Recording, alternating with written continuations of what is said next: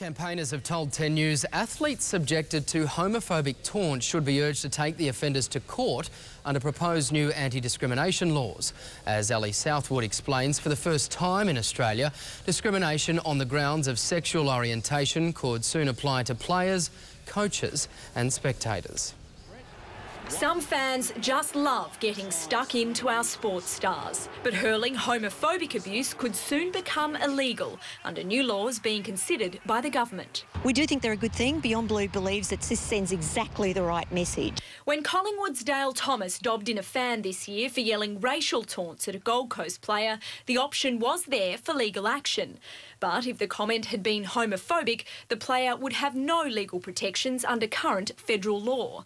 Now the government is looking to consolidate 5 separate discrimination laws into one comprehensive bill. And for the first time, it will include protections for sexual orientation discrimination in any areas of public life, and specifically the sporting field.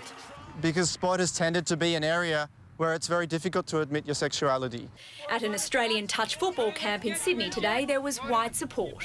I think it will create a more safe environment around sport. It takes out that grey area. I know of the odd PE teacher that when they used to play a certain sport, that they encountered some difficulties at the time, and they didn't continue to play because it was too much of an issue. Under the proposed new laws, the option for prosecution will be there.